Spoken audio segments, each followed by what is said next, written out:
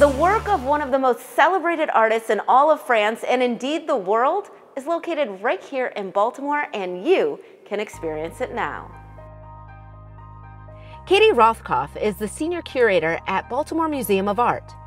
Well, Henri Matisse is one of the greatest artists of the 20th century, and I'm very privileged to be able to work with his, with this collection and with his work, and have for the last 21 years, on and off. And it really is what distinguishes the BMA in many ways, and particularly the Department of European Painting and Sculpture, for which where I work. This is really the collection that stands out. The Cone collection is just extraordinary. Christopher Bedford says working with Katie over the last 5 years to make this exhibit a reality has been an incredible honor. It's searching, it's scholarly, it's completely unique to this museum. There's no other museum in the world that could stage this exhibition from permanent holdings. Impossible.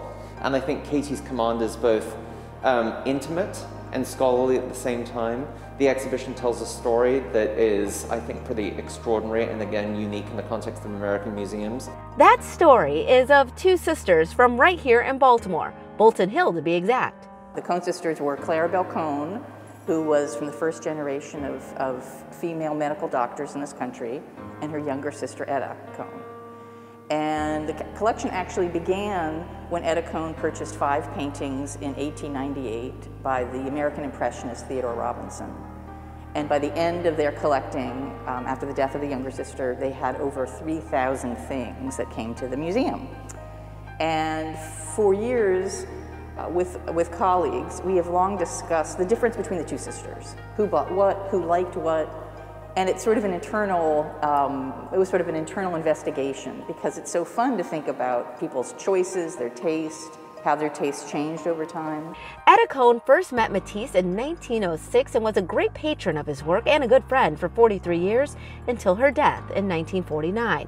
They were such good friends, in fact, that Matisse himself came to Baltimore once to visit. He was in the United States working on a big project outside of Philadelphia, and he decided to come to Baltimore to visit Etta Cone the year after the death of her sister. And for the first time, he saw what the sisters had collected up to that point. He saw works that he had made, but he also saw works that his colleagues had made, that his artistic mentors had made. And he realized that if he played his cards right, he could have a major presence in a museum in the United States. And boy, was he right. But what is so interesting about this collection is the process on display as well. He liked to show you how he got to the end result, opting not to cover changes in his paintings, but expose them. And the same is certainly true with his drawings. His charcoal drawings are amazing in that way, where he shows you the erasing and the changes in the pose.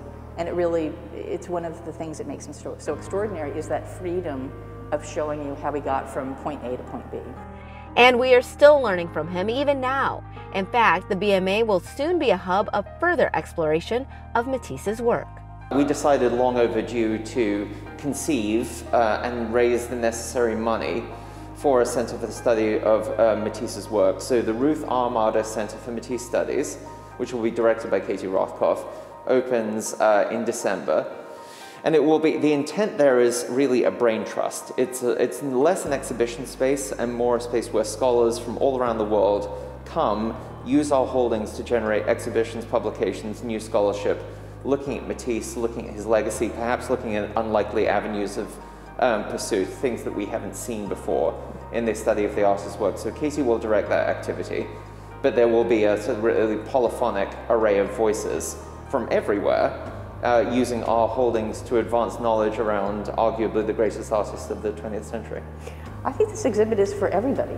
Anyone who's interested in art in general, I think, can find something that would appeal to them, whether it's the story of sisters from Baltimore who met one of the most important artists of the 20th century when he was still young, and were there at the beginning and saw his work unfold.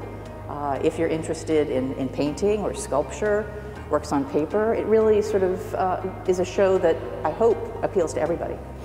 The exhibit runs through January 2nd, and you can get your tickets. Just go to artbma.org. We'll be right back with more Midday Maryland right after this. Stay tuned.